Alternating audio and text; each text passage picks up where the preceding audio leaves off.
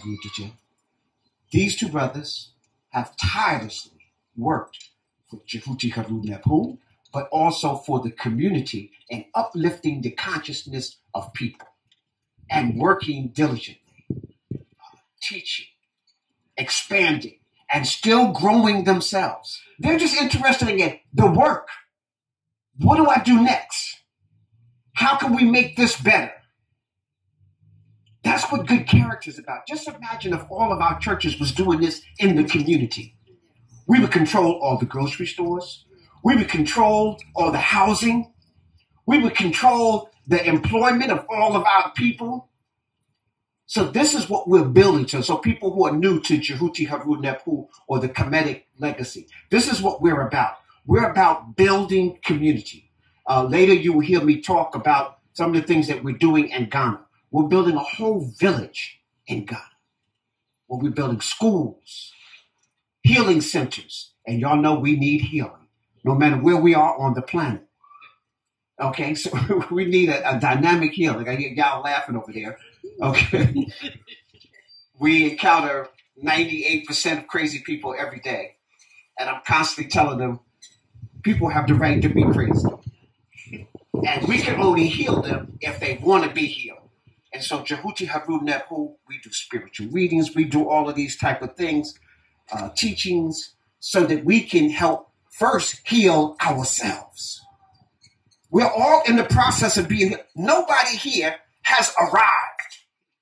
I'm the high priest. I have not arrived. I'm still constantly growing. In fact, if you talk to somebody who's really deep, they will let you know how little we do know. The more you know, the more you realize how little you know. This universe is so vast and there's so much just to learn here on this planet. It will take many lifetimes. In fact, a high priest told me one time the reason why our lives are shortened to only 100 years, 150 years, is so that we don't become like the nature.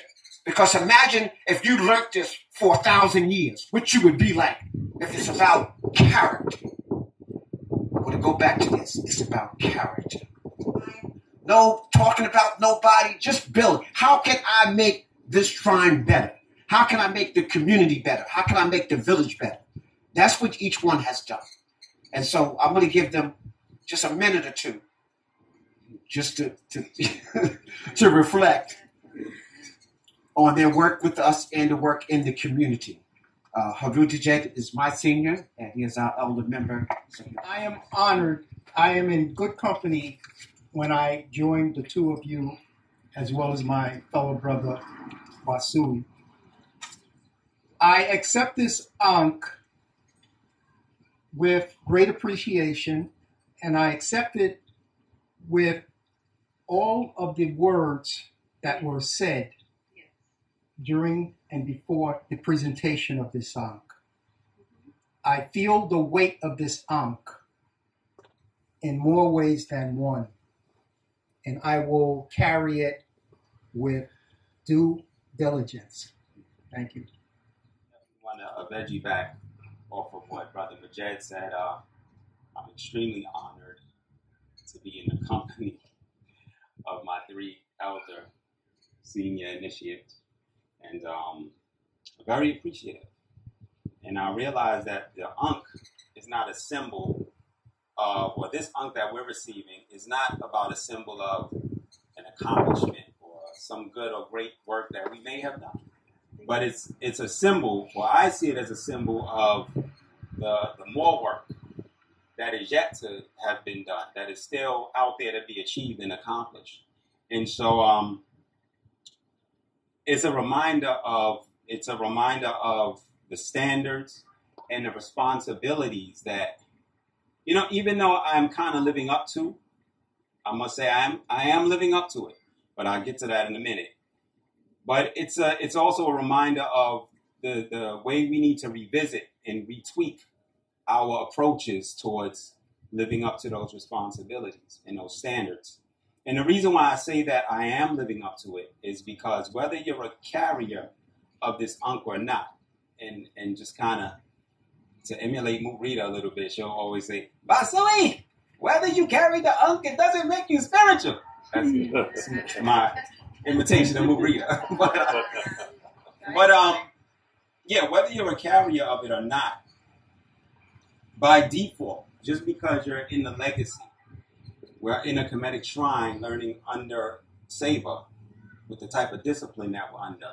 We kind of already expected to live up to certain responsibilities and certain standards. So that came even before any, receiving of the Ankh. And of course, we know our most important responsibility, not even as a member of the shrine, but just because you realize that you're a divine spiritual being having a divine human experience, and you recognize the fact that there are certain laws that should be adhered to that are designed to help you walk in that divinity. So one of the main responsibilities that Seva always tells us about is that responsibility to be the captain of your own ship and the master of your own destiny. And I see that as pretty much we're in a position now we should never be blindly subscribing to what somebody else says about our historic past, about the achievements of our ancestors, because we're in a position now where we're under a discipline. When we're learning and we're studying the Mdked, we're inspired to teach the Mdked, right? The classical African language in its original tongue. We are in a Kemetic shrine under the discipline of Mfundishi. We subscribe to symptomatic thought over symbolic thought as the primary approach to govern the primary philosophy to govern our approach toward studying our history. So with all of that, that should kind of tell us that we don't need to be subscribing to somebody else's program. Like, we have the discipline right here. We go to the museum trips. We see this. We know the names to the faces. We know how to categorize everybody in their proper spatial perspective. So, that's one of the main responsibilities that I kind of get out of now being a carrier of the Ankh, that I know that I have to revisit and retweak. I have a lot more that I want to say, but I'm gonna stop short. And dua Necha, and I want to say dua to Mfundishi, and dua to everybody. Somebody, we get a Photoshop here. So that we can become the captain of our ship, as you heard Brother Basui. That's the important thing. Jhuty Haru is trying to develop you. What are the skills that you need to be the best presentation of yourself? That's what we do. We're not trying to make you the best Mfundishi, the best so-and-so, the best so-and-so. We don't have some model. We're not trying to make you El Hajj, Malik Shabazz, Marcus Garvey, Sojourner Truth. We're trying to present the best you that you can present. So that's what we're doing when we're developing in Jhuty Haru Nepu. So I just wanted you hear the name, Jhuty Haru Nepu. That's kind of long. Everybody else got the Shrine of Maat, Shrine of Anu. Why you got to have four? Jhuty Haru Nepu. So I just wanted you to understand that's what this is about. Developing yourself to be the best presentation. Like you said, we are divine beings having a divine spiritual experience. I know y'all think it's the other way around. We are divine beings. And let's treat each other with freedom.